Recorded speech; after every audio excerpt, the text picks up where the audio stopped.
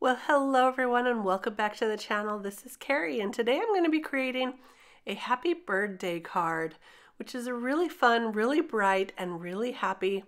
And I'm going to be using some new products and some classic products from Heffy Doodle. The stamps that I'm using today is this one called Wingman, and I already have this parrot all colored up, but I'm going to also stamp and die cut out the little perch for him to sit on. I'll use my MISTI to do this just in case I need to stamp it a couple of times to get a nice dark impression. But I just stamped it one time this time and it looked great. So that was really awesome. I'm using some nice black ink for this, stamping that down, and you'll see that it looks pretty good right there. So I decided to keep it at that. And now I can go ahead and die cut that out. The coordinating dies are really great with this set, especially for this perch because it does cut all around it, including it cuts the inside piece right out. I'm going to use some Heffy tape here to go ahead and hold that down so that I can cut this out with my die cut machine. I'm lining this up the best I can without getting my head in the way of the camera. So you'll see I'm taking my time just to make sure that's right in the correct spot, and then I'll tape that down with my Heffy tape. Now in order for it to fit through my mini die cut machine from Heffy Doodle, I'm going to just cut it out. And I find that if I have a 3-inch strip of paper that it fits perfectly through the die cut machine. But I'm just going to trim this just like this so I can get it to fit right through, and I'll save that paper for another use right over there. I'll just add this to my die cut plate, add the additional die cut plate over the top, and run that through nice and easy. And as you know, I really love keeping this right next to me so I can just die cut anything right here at my desk, which is really handy. So there's the die cut perch. It looks so perfect. And now I'll just color up the perch using some E50 Copic markers. So I had my E53 right there, and now I'm going to blend that out with the E51. And I'll also use that E51 just around the top of it. I think it does make it look a little bit gold. It's kind of a beigey gold feeling there. So I'll just carefully trace that around, and that's all there is to that. Next thing that we want to do is cut out our deckled paper dies. Now I've chosen 3 of these, and I'm going to match my parrot with the paper that I use to cut these out. So the smallest one I will cut out with white cardstock, and then I'm going to use some red, orange, yellow, and green. And so you can see there's the layers here, the red, the orange, the yellow, and then I just did the background, that lime green, to match the parrot. So you'll see that I did color up the parrot with Copic markers, just using a rainbow of colors and blending them into each other. I think it makes for a really beautiful parrot. And now I'm going to choose the stencil that I'm going to use on the smallest white deckled paper die cut. I decided to go for this one here, which is the Vertical Vines stencil. And I'll take it and put it on my grip mat. Then I'll blend some Peacock Feathers Distress ink right over the top. Now this grip mat is holding my stencil pretty well, but in the center it did shift a little. So this stencil may be a little more stable if you spray it with a little removable adhesive like a pixie spray on the back, but it worked out just okay for me as I held it with my hands in the center. And you can see that I am going to cover quite a bit of it with the parrot anyway. I'm choosing the sentiment that says Happy Birthday, and I'm just going to use that simple little sentiment here right on the bottom of this panel. So I'll stamp that down with some VersaFine Onyx black ink, and that will create a really nice impression. This time I did have to stamp it a number of times so that it was nice and dark. So I will ink it and then re-ink it and stamp it multiple times. So you see it's kind of light the first time. That's why I love having a MISTI to make my stamping perfect. So there we go. And now let's go ahead and pop that bird right up onto the panel.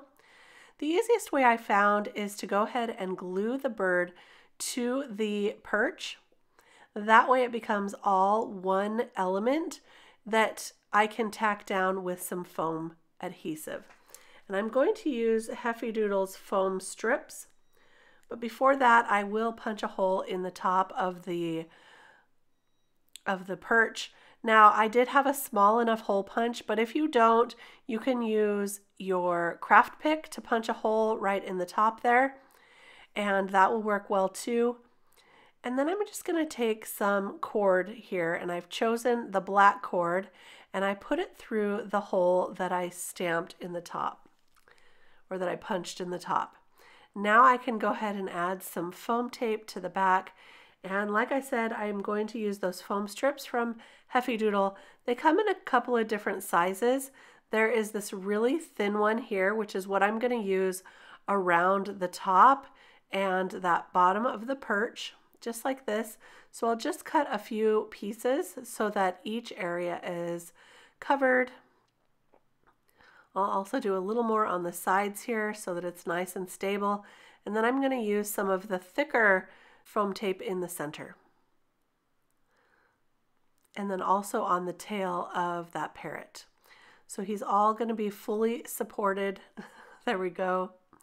Now I'll just remove the backing to all of that foam tape and go ahead and put that on the panel. For the cording, I will go ahead and tape that around the back side of the panel.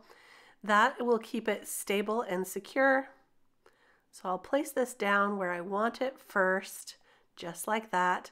And then I'll take the cord and wrap it around the back of the panel. I wanted to try to see if I liked it tied first, but I didn't like that. So I removed that, and I'm just gonna take it around the back. I'm just gonna use some tape to secure that on the back. Just like there. There we go. And that's gonna keep that cording in place. Now we can go ahead and start attaching all of our deckled paper edges together, just like this. And I decided that yellow was a little bit too bright. It was screaming. I mean, it's already a very bright card, but the yellow was just a little much. So I decided to remove the yellow piece.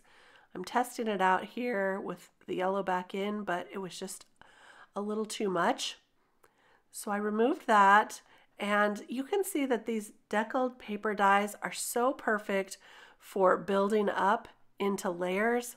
I think this is such a classic die set. I use it over and over again, whether it just be the largest one around a panel or using multiple panels like I am here.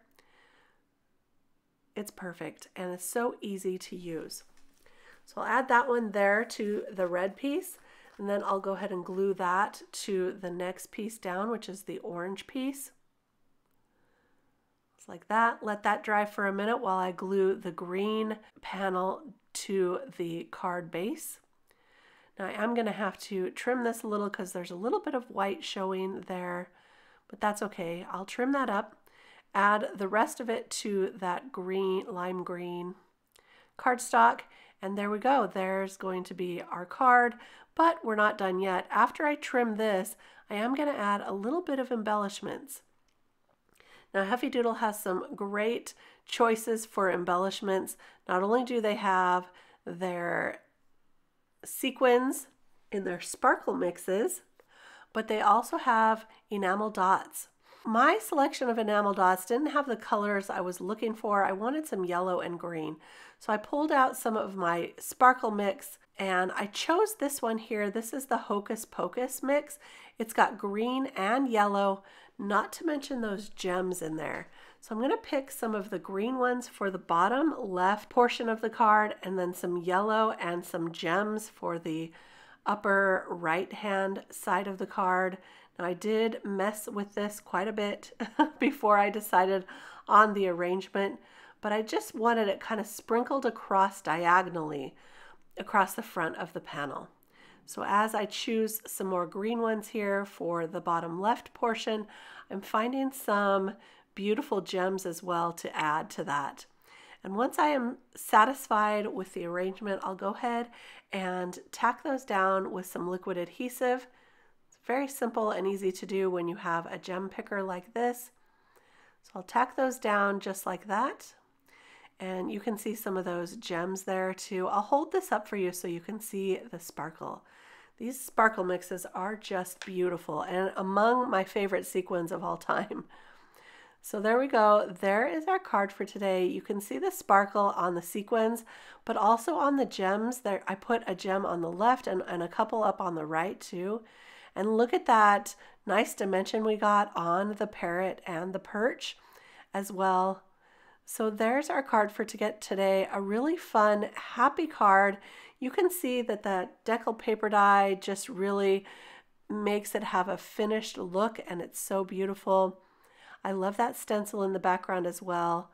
And this would be a really fun fiesta card also. Thanks so much for stopping by today. I hope you enjoyed it. I'll be back real soon with more cards to share. We'll see you then. Bye-bye.